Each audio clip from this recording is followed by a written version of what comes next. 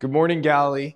Next Sunday, March 10th, the bishop will be visiting us here at Galilee Church, which of course means that next Sunday is confirmation day for our high school students. We have a group of 19 high schoolers who are being confirmed this year here at Galilee Church. So we can't wait to celebrate with them, and that will occur at the 9:15 service. Following that service, we're going to have a reception in Tucker Hall to celebrate and receive those high school students just with a joyful time and some great food. So we hope you'll come and join us for that, and we're excited for the day. Thanks so much.